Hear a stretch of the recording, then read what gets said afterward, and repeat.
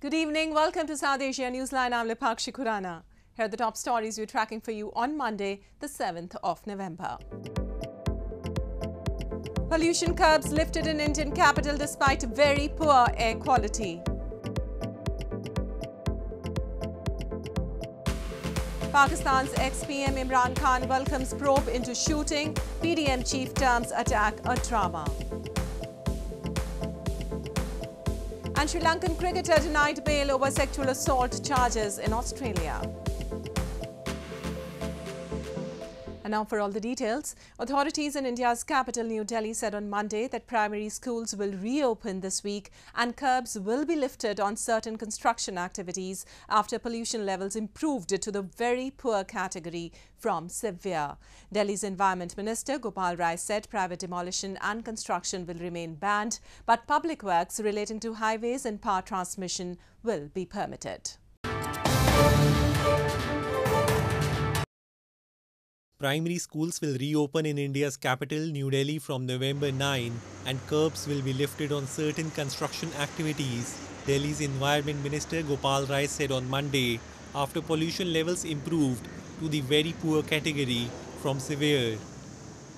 Rai said that directions for work from home to government staff had also been amended and offices were functioning at full capacity. A thick layer of smog envelops the city with the onset of winters as cold, heavy air traps, construction dust, vehicle emissions and smoke from crop stubble burning in neighbouring states, causing a surge in respiratory illnesses among Delhi's 20 million people. The minister said private demolition and construction will, however, still remain banned, but public works relating to highways and power transmission will be permitted. Phase 4 में highway, road, flyover, overbridge, DJB pipeline, power transmission पर और extra ban लगाया गया था, जिसको खोल दिया गया है. प्राइवेट डिमोलिशन और कंस्ट्रक्शन का काम अभी भी बैन रहेगा. The air quality index in nearly all monitoring stations in the city was between 300 to 400, considered very poor, which experts say leads to respiratory illnesses on prolonged exposure. However, it was an improvement on last week's reading of 400 to 500 in the severe category. Air quality could worsen later this week, however, the System of Air Quality and Weather Forecasting and Research said on its website. And in news from Pakistan, Pakistan's opposition PTI party chief Imran Khan has appreciated the government's offer to launch a judicial probe to investigate the attack in which he was shot in the leg on Thursday. 70-year-old Khan was leading a protest march towards Islamabad to demand snap elections when a man opened fire, wounding him in the leg last week. Pakistan's former Prime Minister and opposition PTI chief Imran Khan said on Sunday that he welcomes the government's offer to launch a judicial commission to investigate the attack in which he was shot in the leg last Thursday. 70-year-old Khan was leading a protest march on Islamabad to demand snap elections, where a man opened fire with an automatic weapon, leaving several people wounded. Khan made the remarks in a social media live broadcast from a hospital from where he has been discharged as of now after receiving treatment for what he and his supporters called an assassination attempt.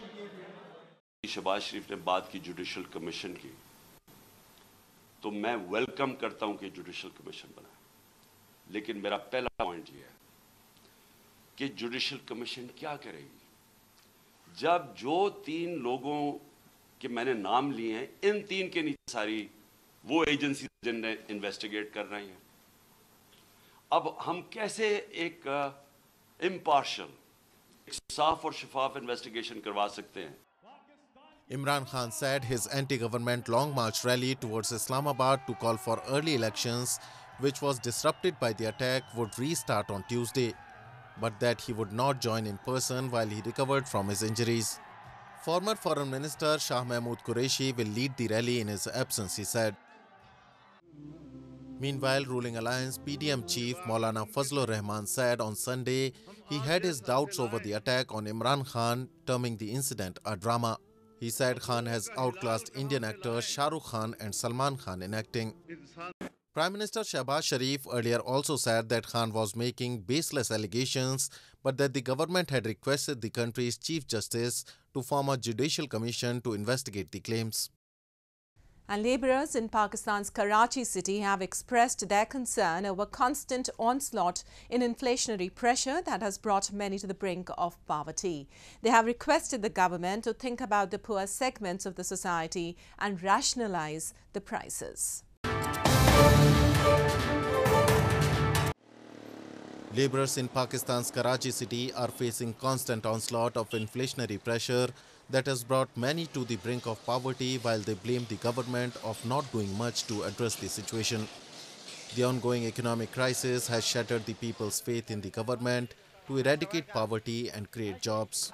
The International Monetary Fund (IMF) stated in its latest report that stubborn higher inflation in the country would directly affect the unemployment rates in Pakistan, as they will also increase.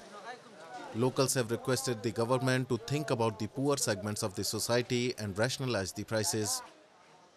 रोजगारी बहुत ज़्यादा है। हम लोग पहला 10 साल से यहाँ काम कर रहा हूँ, मगर अभी ऐसा हालात कभी आया नहीं जो अभी आया।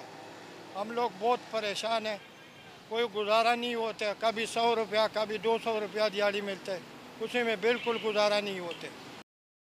The Statistics Bureau in a statement said that Pakistan's consumer inflation accelerated in October to 26.6% for a year earlier, which has boosted food and electricity prices. Persistently high inflation has put severe strain on the South Asian country's economy, which is also reeling from falling foreign exchange reserves, a depreciating and unstable currency, as well as a widening current account deficit. Well, arrested on charges of sexual assault on a woman during the T20 World Cup, Sri Lankan cricketer Danushka Gunathilaka was denied bail after a hearing at a local court in Sydney on Monday. Sri Lanka's cricket board has also suspended Gunathilaka after the charges surfaced. He will not be considered for any selections, it said in a statement. Sri Lankan cricketer Danushka Gunathilaka was denied bail by a court in Sydney on Monday after being charged with sexual assault of a woman while he was in Australia to play in the T20 World Cup.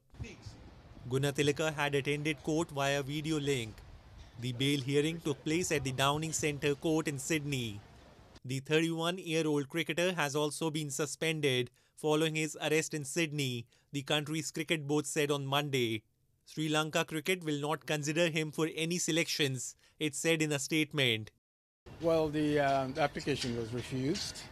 I can't comment on my reaction, but certainly we are considering an application to the Supreme Court. So to appeal the decision? Yeah, that's correct.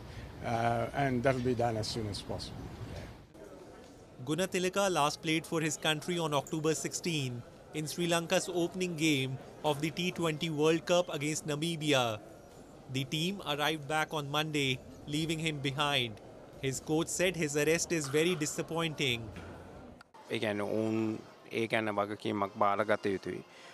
අපිත් බලමු ඒ පරීක්ෂණ වලින් මොකද්ද වෙන්නේ කියලා මම හිතන්නේ එතකන් අපිට කියන්න අමාරුයි ඇත්තට මොකද්ද වෙලා තියෙන්නේ කියන එක අපි ඔහුටත් ඒ අවස්ථාව ලබා දිය යුතුයි නමුත් අවාසනාවන්ත සිද්ධියක් මොකද අපි සාමාන්‍යයෙන් කණ්ඩායමක් විදියට ගියාම අපි බලන්නේ පුළුවන් තරම් නීතිගරුකව ඒ රටවල් වල හැසිරීලා නැවත මව්බිමට එන එක. ඉතින් ඒ වගේ අවස්ථාවක ක්‍රීඩකයන්ගේ අතින් මේ වගේ දේවල් වෙන එක ඉතාමත් කනගාටුවට කාරණයක්. ඉතින් අපි නීතියට ඉඩ දීලා බලමු මොකද්ද වෙලා තියෙන්නේ කියලා. The Sri Lankan Cricket Board earlier said it would closely monitor court proceedings and in consultation with the International Cricket Council launch an inquiry into the matter. In news from Nepal, Nepal's Prime Minister Sheikh Bahadur Deoba pledged to deliver on agendas including healthcare, education and physical infrastructure as he addressed a poll rally in his home district on Sunday. Nepal is slated to hold general election on November 20th. Nepal's Prime Minister and Nepali Congress President Sheikh Bahadur Deoba has pledged to deliver on various agendas such as healthcare, education and physical infrastructure in the Sudar Paschim province, including his home district, Dadildhura. Addressing a poll rally, PM Deuba exuded confidence that the ruling coalition would form a government following the November 20 parliamentary polls. Deuba himself is contesting for the 7th time from Dadildhura. He is a common candidate of the ruling coalition comprising 5 political parties altogether. On the occasion, PM Deuba criticized the opposition CPN-UML chairman KP Sharma Oli for snatching the constitution and dissolving the House of Representatives last year. We moved ahead by uniting after his steps were unbearable, he said. The 5-party ruling coalition led by Deuba's Nepali Congress has been in government since July last year. It will compete against a loose alliance of the main communist opposition for the 275-member parliament. For both sides, addressing the high cost of living would be a priority in the Himalayan country of 30 million people. And Indian Prime Minister Narendra Modi, who has been making frequent visits to his home state of Gujarat in the run-up to assembly elections, attended a mass wedding ceremony in Bhavnagar on Sunday, where more than 500 couples tied the knot. Mass weddings are very popular in India, especially among the economically backward sections of Indian society. Indian Prime Minister Narendra Modi on Sunday gave blessings to couples at a mass wedding ceremony in Bhavnagar city in western Gujarat state. Modi has been making frequent visits to Gujarat for several weeks in the run-up to assembly elections. Girls who had lost their fathers were married during the ceremony, where rituals were performed as per the Hindu tradition. Over 550 couples tied the nuptial knot. 551 शादी एक साथ और प्रधानमंत्री खुद हमने आशीर्वाद देने आए थे और साथ में पूरी उसकी टीम भी, तो उसकी अच्छी बात क्या हो सकती है? The Prime Minister also urged the newlyweds to choose mass functions over separate wedding events under the pressure of relatives and asked them to save that money for their children instead. मुझे बहुत खुशी हुई जब प्रधानमंत्री आए, मुझे उम्मीद नहीं थी कि वो आएंगे, मैं आज बहुत खुश हूँ. Mass weddings are very popular, especially among the economical backward sections of Indian society, as these reduce the worries of financial implications among the parents or guardians of the brides. Conventionally, the family of a bride in India is expected to bear the expenses of a lavish wedding and also give dowry to the groom deemed as gifts to the bride, which could be in cash or kind.